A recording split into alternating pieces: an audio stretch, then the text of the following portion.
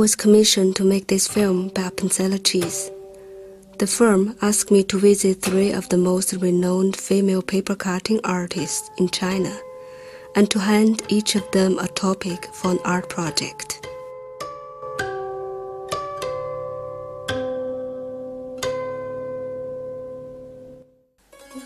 My name is Yu Hao. I'm originally from Beijing. I have lived here in the Appenzeller land for 5 years, and I work for a foundation in the House Appenzell in Zurich. In the next days, my colleague and I will travel to China to ask the artists to depict the 3 different stages in the process of making Appenzeller cheese through paper cuttings.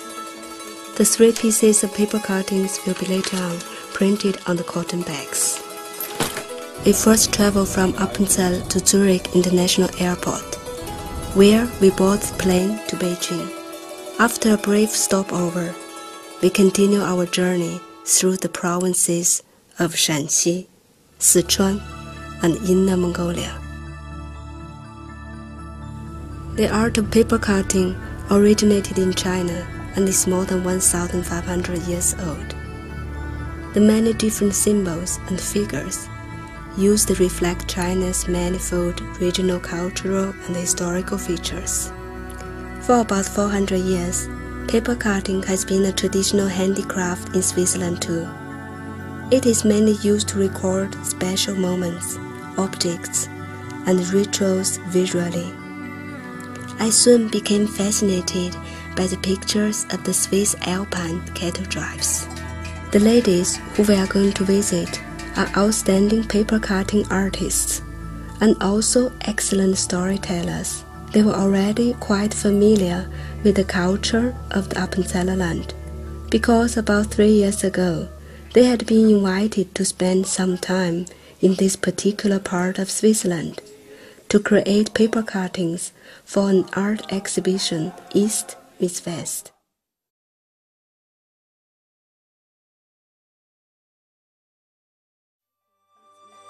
From Beijing, a small plane takes us to Yan'an, Mao Zedong's former headquarters, from where we drive to Jingbian to meet Hua Yuexiu.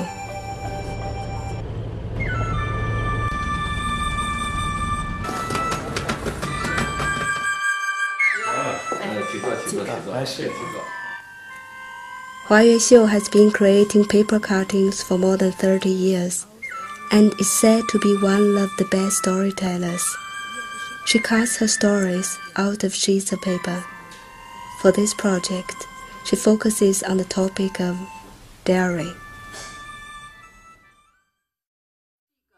The topic of my paper cutting is dairy, which is set against the background of the mountains and the relief of the Appenzeller land. In the corner, we can see a herdsman milking. Here is a bear carrying a loaf of cheese into the storeroom, and here we can see how the curds are being stirred. At the bottom, a farmer is checking whether the milk is ready for the cheese-making process. While I was making the sketches for the logo of Appenzeller cheese, I thought of the old Chinese scripts, which were written from right to left. Then it came to my mind that Appenzeller cheese had a long history and an old tradition too, and I decided to write the logo from right to left, just as in the old Chinese scripts.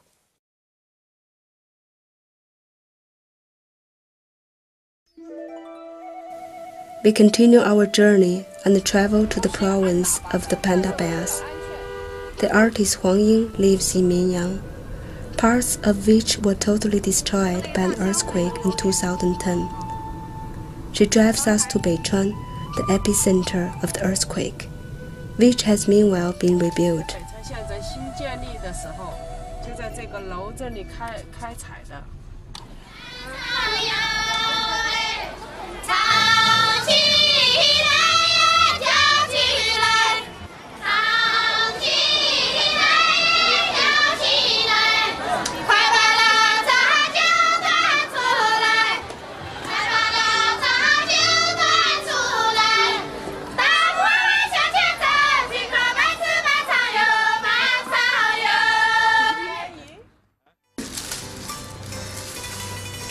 The characteristic features of Huang Ying's cuttings are the shapes of the humans and animals, which she combines.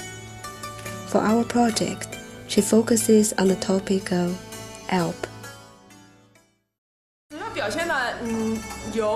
Above all, I would like to show you how important the cows are for you.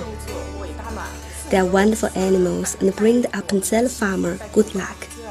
That's the reason why I use a cow to illustrate the topic of Alp.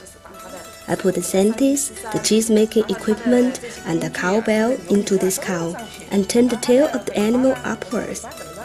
It encircles the sun. The sun means hope for us. The head of the cow contains all the utensils used for cheese-making. Have a quick look at the nostrils. There are two different wooden buckets. The nose is actually a curd hub, which is used to stir the milk in the van. The two sides of the nose contain two brushes for rubbing salt into the cheese, and in the ears of the cow, there are two brushes used for cleaning. The eyes are actually ladles, which are used to scoop up the curds, and the pupil right in the center is a loaf of freshly made cheese.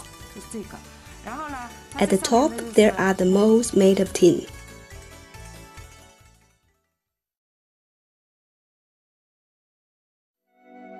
The last leg of our journey takes us to Boto in Inner Mongolia to see Professor Wang Hongchuan. In this province, many remains of the Buddhist culture are still visible.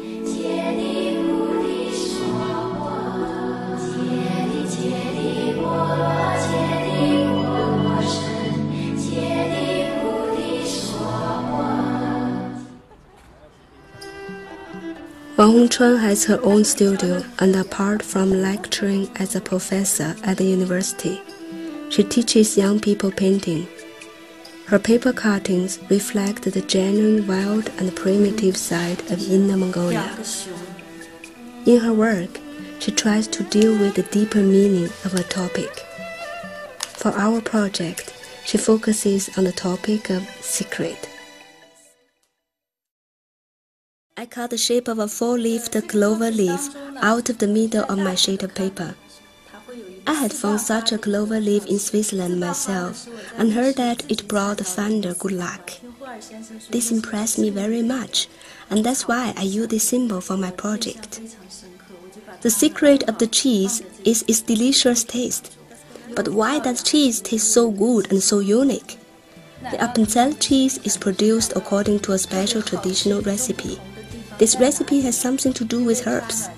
The major part of my paper cutting shows two farmers with bottles full of herbs pouring the contents over the cheese. At the bottom, there is a loaf of cheese. This here is a lamp which symbolizes the sun. The sun implies good luck and it brings us the light. Here are the seeds of the herbs. They grow into herbs every year. The two bears and the loaf of cheese in the middle of my cutting I found on the logo of the producer. At the bottom, there are three cowbells. The bird is a mascot, a lucky bird flying around with a fruit or a seed in its beak, which is a symbol of good luck in China. The bird brings the seed. It is a symbol of the union of yin and yang, and means that something is coming into existence and breeding. The flower on the girl's skirt is a peony. It symbolizes wealth, honor, and happiness.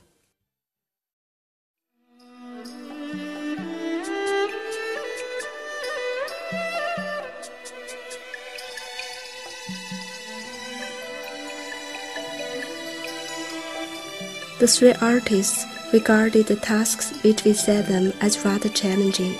However, they were quite keen on interpreting them and simply fascinated by the topic of cheese.